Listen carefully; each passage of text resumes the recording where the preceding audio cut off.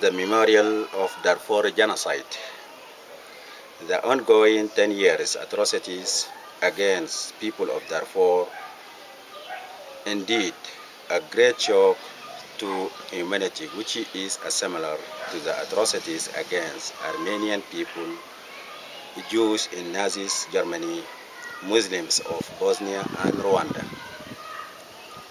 On the occasions of these tragic events, which is mark a new chapter added to the serious crime against humanity, I salute the children, women, the aged and youth who died for our freedoms and dignity.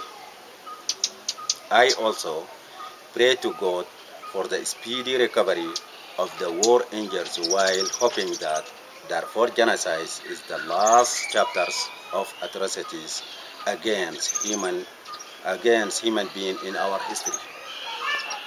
I wonder if the international community is sincere about the principle of the responsibility of protections and the commitment of never again before our eyes. According to international legal terms, genocide is defined as a crime of two main elements, mental and physical elements. Both elements are strongly present in Darfur atrocity.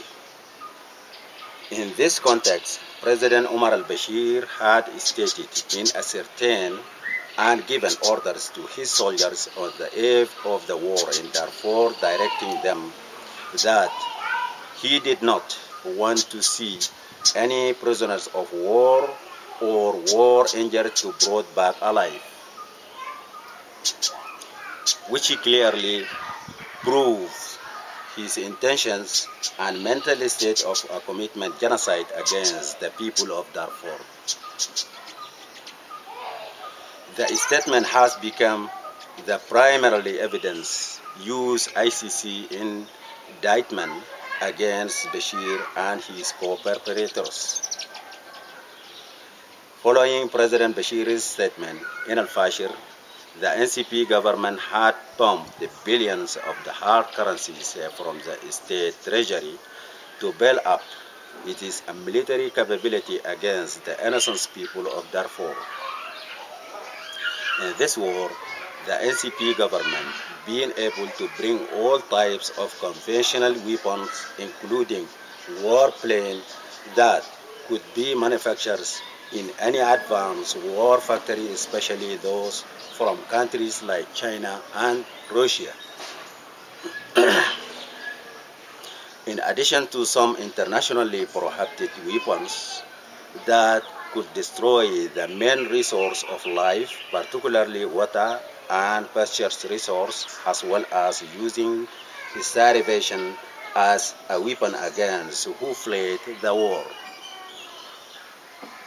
Moreover, the NCP also dragged the Janjaweed militia into the war against particular ethnic groups in the region, and as a result, atrocities of killing, ethnic cleansing, raping, displacement, homelessness, looting, and burning being committed against innocent civilians throughout the last 10 years and is still going on, with a policy of effective grand demographic engineering against indigenous inhabitants of Darfur.